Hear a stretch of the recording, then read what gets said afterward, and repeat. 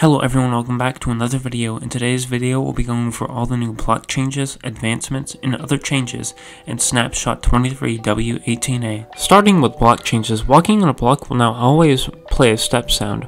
Now this wasn't the case previously if you're walking on the very edge of a block, like for example the sand block.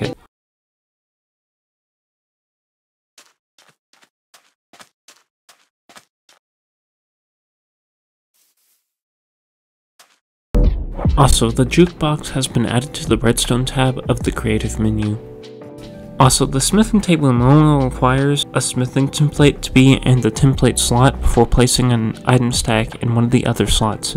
Okay, so next up we have advancements. Emojing has added a new advancement called the Power of Books, which can be earned by placing a comparator on the back of a bookshelf like this. And lastly, we have telemetry data. The game does gather information on your system and what you do while you're playing. This information is then passed on to Mojang to help them fix bugs and overall improve the game, and they have added 4 new properties, 2 of which are mandatory and the other 2 are optional.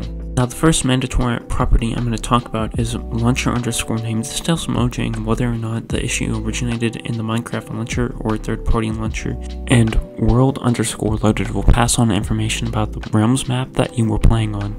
Now for optional telemetry data, we have achievement made, which is passed on when you complete an achievement, and next up we have game loaded times, which gives them information about how long it takes your client to load and boot up. Now that is all for today's video. If you enjoyed today's video, please consider giving it a thumbs up and subscribing to my YouTube channel. Bye!